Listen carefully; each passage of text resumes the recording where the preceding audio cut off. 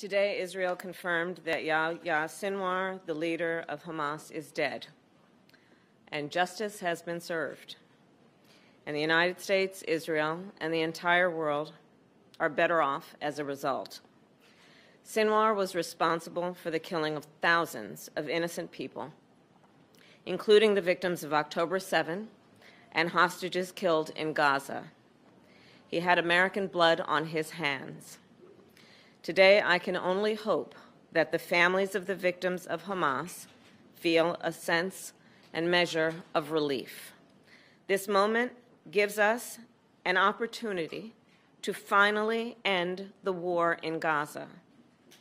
And it must end such that Israel is secure, the hostages are released, the suffering in Gaza ends, and the Palestinian people can realize their right to dignity, security, freedom, and self-determination.